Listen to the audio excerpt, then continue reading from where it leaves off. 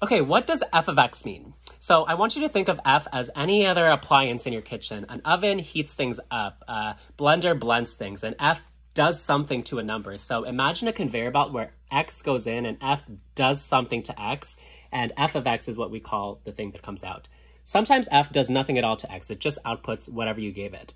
Sometimes what it outputs has nothing to do with the number you give it, it will just always output 1 in this case. Here, f of x is your number times 2. And in this case here, f of x can refer to other functions like g of x plus h of x plus a 5 added on to the end of it. I don't know.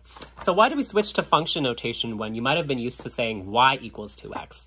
Well, sometimes it can be confusing. Are you talking about y the number or y the function?